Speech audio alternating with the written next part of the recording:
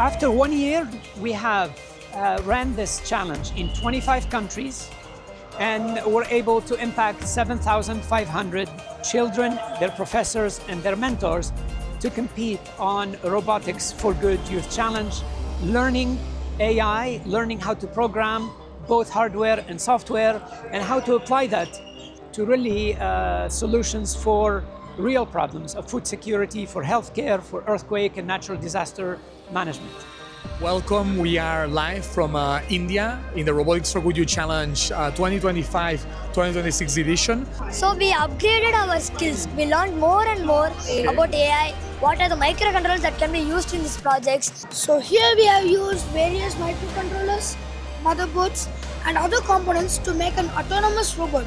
We used Python language for coding. We learned so much, especially when we had to keep fixing and remaking all the robots. We were feeling a bit nervous. It's a big event. We see around many children, 8 to 18 years old. Yes. From which parts of India? They are coming from all over India. Yesterday I met some teacher from Cochin, which is in Kerala, extreme south of India. And so we have people from all around the country here. We have worked something 2 months hardly, day and night and Sundays. So I have given my best efforts to reach this level. I'm planning to become some technology related, like cloud engineer, robotics engineer, software engineer, like that.